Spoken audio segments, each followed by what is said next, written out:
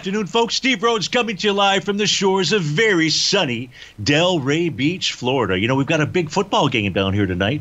That'll be the Michigan-Georgia game out there. I was trying to get tickets to that when that game, as soon as I knew who was in it, and the ticket prices are extraordinary.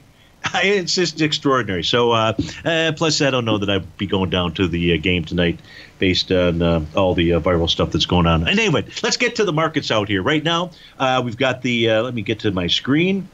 We've got the Dow is trading up 61 points. The S&P is up 2. NASDAQ 100 is up 53. Russell's up 1.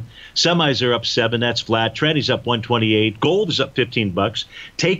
It appears to be taking out the resistance, the top of its weekly profile out there. So that's looking pretty good. Let's go take a look at our indice charts out here. We did cover these during the last hour, but for those of you that are just listening in, here in the upper left-hand corner, you're going to see the Dow. As we end the year, if the Dow closes below 36, 565.73, and odds favor that that's going to happen, don't know for sure, then the Dow maintains its TD9 count top. It has a top in place. If we take a look at the S&P 500, yesterday there was an A to B equals CD to the upside. It's not the kind that Stevie likes to see because this is more than a 0.786 retracement. But nonetheless, you do have that signal out there. Price should pull back to 47.52. We get below that. That tells us that we may have that top that Stevie's been looking for. The NASDAQ 100, the NDX, it's got a Rhodes Momentum Indicator top still in place, as does the Russell. The semis, they formed a Rhodes Momentum Indicator top 4 days ago. Price below their green oscillator and change line. That suggests a pull back out here.